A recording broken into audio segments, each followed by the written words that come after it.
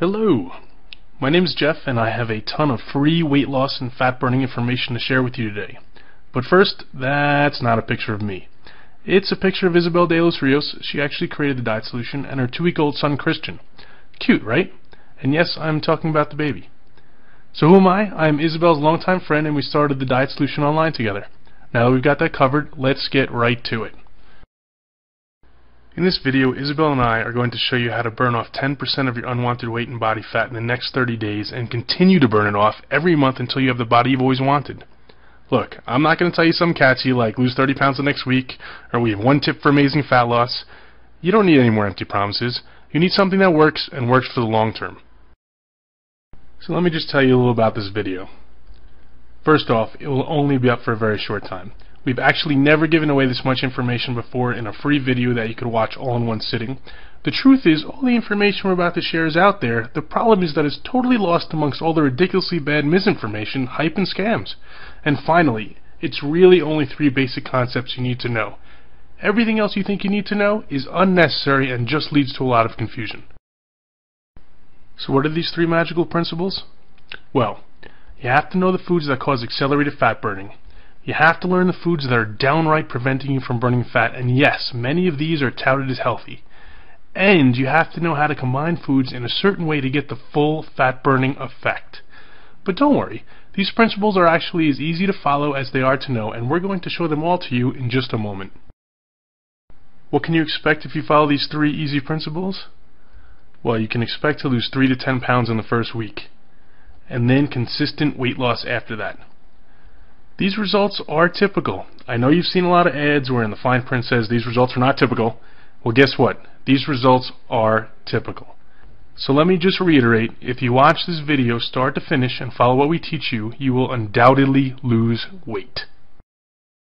Don't worry, this isn't a crash diet, a diet scam, a sales pitch for supplements or weight loss pills, definitely no calorie counting or even a starvation diet. But this is real information you can use right now. So who exactly are we? Well, real quick, I told you my name is Jeff, and Isabel and I started the Diet Solution program together in 2008. Oh, and just so you know that we don't just talk the talk, but also walk the walk, here's a picture of Isabel and I just a month after we launched this program. Check out those arms. Yes, I'm talking about Isabel's. If you want more info on Isabel, you can certainly Google her name, but let me just point out a couple of items. She's a fully certified nutritionist and an exercise specialist. She's also a speaker and an author, and her strategies have helped over 30,000 people worldwide. Now that you know who we are, I'm going to let Isabel talk to you a bit and make sure all the information we are about to give out is right for you. Hey there, Isabel here. And since Jeff already told you a little bit about me, I'm going to get right down to business. Chances are I know exactly where you are right now because I've seen it with myself and with thousands of my clients. Maybe you know you want to lose weight, but you have no idea where to begin. You may think you're doing everything right, but you're still not seeing any results. There's a lot of confusing and contradicting information out there, and you're just tired of it. You also don't want a diet that's going to take over your life. You're sick and tired of eating tasteless and boring diet food. And you want a fat loss strategy that's going to keep you motivated, something that's easy to stick to, not something you're just going to drop after a few days. Is this how you feel right now? You get on the scale in the morning and you're like, what the heck is going on here? I just ate celery and carrots all darn day. I'm on the super crash diet, or I did everything I was supposed to. Is that you? Is that how you feel? Trust me, you're not alone. Although I don't like to show these pictures, here's exactly what I used to look like. That's right. This is Isabel back in the day. Some people don't want to believe it, but it is. I assure you, this is her 30 pounds overweight, full of acne, and totally struggling. So this is what she looks like now. She figured out how to easily lose those 30 pounds and keep it off for almost 10 years now. I can sit here and tell you her whole story about how she went through every cockamamie diet scheme until she figured out a real long-term fat loss solution, but that would take way too long, and we have to get to the information we promised. Okay, here we go. Sugar is your #1 enemy. I know what you're thinking. Hold on. You just told me this was going to be different. Tell me something I don't know. But we're not actually talking about jelly donuts and candy canes here. Yes, those are bad for you, but there are plenty of foods disguised as health foods that quickly change to sugar in your body. Guess what? Orange juice, whole wheat bread, healthy cereals, things designated as low fat like muffins and salad dressings, the list goes on and on. These are the foods that are actually causing you to gain, or at least not lose weight. Listen, I'm telling you the truth. When that stuff hits your system, it turns to sugar. Tons of foods that are touted as healthy do the same thing. They're not healthy. They're actually the foods that are preventing you from losing fat. Let me show you a little chart that I use to explain this to people. You see the column on the left? That represents your blood sugar. And no, blood sugar is not something only diabetics need to worry about. Anyone who's trying to burn stubborn fat off their body needs to regulate their blood sugar. Here's why. If your blood sugar is high, and by high I mean anything over the 100 to 120 zone for a consistent period of time, your body has no choice but to release a hormone called insulin. Insulin signals your body to store fat, and that's exactly what you don't want. But having high blood sugar for a consistent period of time is actually very dangerous for your body, so insulin comes in to save the day. Unfortunately, though, this makes you store lots of fat. There's even more bad news. I know, it couldn't get any worse, right? When insulin is released, it actually takes your blood sugar from a high to an extreme low. And do you know what happens when your blood sugar is low? You're hungry, you have cravings, and you're extremely fatigued. Is that how you felt on many diet programs? Is that how you feel a lot during the day? Doesn't that make it near impossible to stay on your fat-burning plan? Now, I'm not here to tell you we all don't need a certain amount of insulin in our bloodstream, because if we didn't, we'd all be walking around as diabetics. But what I am saying is that many people are releasing way too much insulin, and that's why it's nearly impossible for them to lose any weight. The answer that you need to this problem is knowing exactly which foods you can eat that will not cause this blood sugar insulin roller coaster. Let me go into explaining how to recognize those foods right now. I know you're probably surprised to see carbs written across the top of the screen, especially since we just got done talking about sugar, and many people associate carbs with sugar. But what you need to know is that not all carbs are created equal, and the ones that you're eating thinking they're healthy may be doing you more harm than good. Look, you need carbs to make your body function properly, but there are certain carbs you absolutely do not need. For example, many people believe the whole wheat bread they're eating is good for them. Definitely not. This couldn't be farther from the truth. Whole wheat bread will create an increase in blood sugar and insulin just as much as most other breads. This also happens with most pastas. Yes, even the whole wheat ones. Almost all cereals, crackers, even the ones that have all kind of healthy claims written all over the box. All of them will put you in that fat-storing state. So which carbs should you eat? Well, lucky for you and me, there are a lot of them. If you're a fan of bread, as most people are, I probably really upset you before with all that bad news about bread. But there are still a lot of breads you can have. There are breads made from sprouted grains, or from grains like rice and spelt, that all fit perfectly into your fat-burning meal plan. And they taste good, too. I'm not into eating anything that tastes bad, and I'm sure you're not either. Speaking of good grains, how do you like rice? Ever heard of millet and quinoa? They're absolutely delicious. And although not a grain, how about a sweet potato with a little butter and cinnamon? Yes, you can have that and still burn tons of fat. You know what else qualifies as a good form of carbs? Pretty much any fruit and vegetable is free game. And I know there are some crazy diet plans out there that limit the amount of fruits and vegetables you can have, but that's just a complete lie. Any diet that tells you you can't have something like a fruit or a vegetable is some crazy crash diet and not realistic for the long term. And that's not what we're trying to teach you here.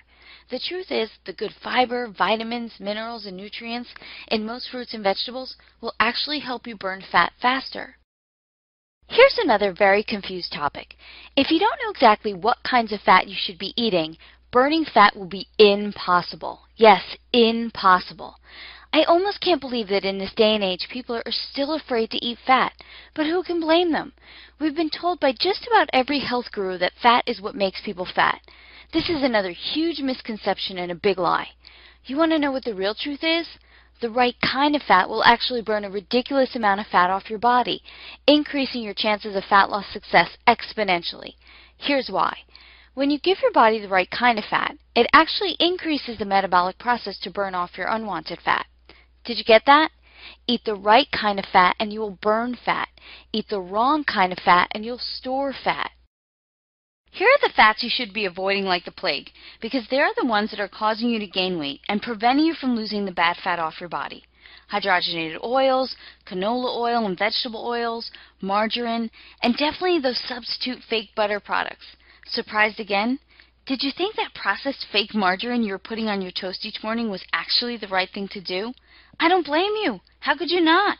With all those commercials out there telling you that it is actually the healthy alternative to butter. But have you read the ingredients list on there? That's not real food, and your body does nothing good with this stuff but store it as bad fat. Let me let you in on all the delicious fat you can have. Real butter, whole eggs, coconut oil, olive oil, avocados, raw nuts. You think I'm crazy now, don't you? This is usually the place where many people ask me, Isabel, aren't we all supposed to avoid saturated fat for our health? Am I going to keel over from a heart attack by eating butter and coconut oil? Definitely not.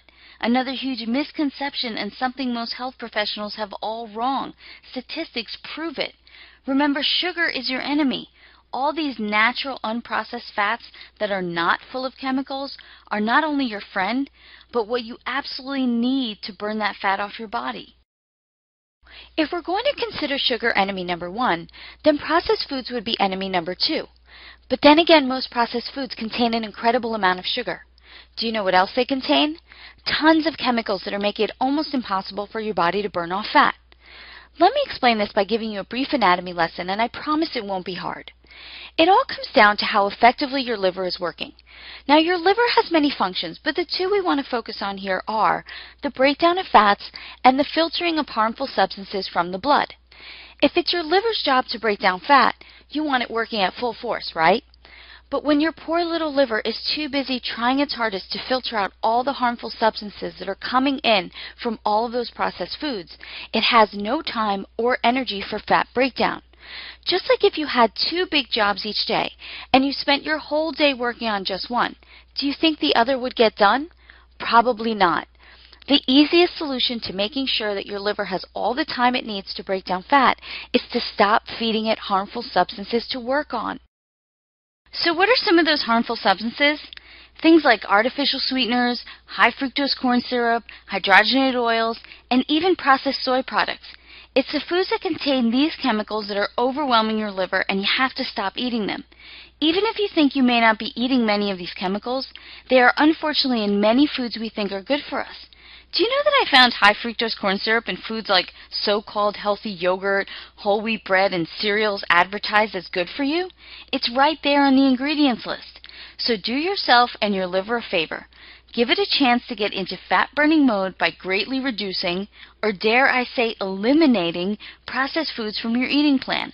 This means saying goodbye to the packaged snacks, the microwavable meals, diet health bars, and definitely the soy products, and say hello to foods you know do not require heavy processing.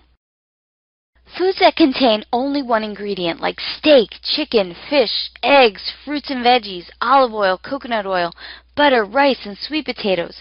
There are literally hundreds and hundreds of delicious meals that can be created with any combination of all of these foods.